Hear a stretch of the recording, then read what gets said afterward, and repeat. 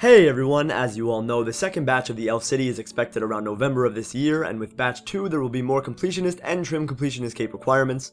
One of those requirements that we already know about is to catch each Impling with your bare hands.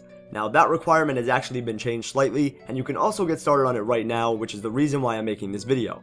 Magiara posted on the forums the other day saying, "Hey all, sorry for the confusion here, I tested this so I will confirm the conditions here. Any Impling caught in the world will count, be that with a net or barehanded. Any Impling caught with the net and placed in a jar in Puro-Puro will count, and any Impling you may have in a jar already, opening these jars will not count.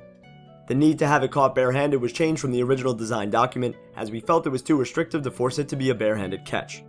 You only need to catch one of each type for it to be registered, and they will show up when batch 2 goes live later in the year. Hope this clears up any confusion, happy scaping." So since the update this past Monday, the Implings that you've caught have been tracked and recorded for when batch 2 comes out. For all of you who are looking to get a jump on this requirement, I'd suggest going to Puro-Puro for all of the lower level Implings, and then camping the spawn points of the other Implings, such as Ninja, Dragon, and Kingly. As for the Crystal Impling, they can only be obtained in an area of Prifddinas when that sector has the voice, and will only spawn once per voice. Their spawn times and whether they will spawn for a particular clan or not are completely random. Anyways, that's all for this video. I hope it helped you out, and I wish you all good luck on finding these Implings and completing the requirement before it's out. Later everyone!